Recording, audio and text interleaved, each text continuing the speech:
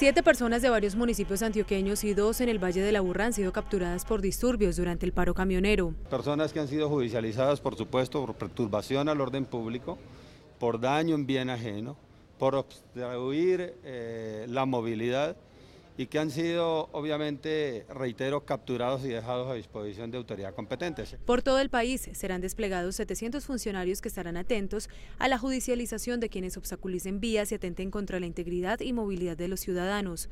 También se ofrecieron 20 millones de pesos de recompensa a quienes entreguen información de agresores o saboteadores del paro.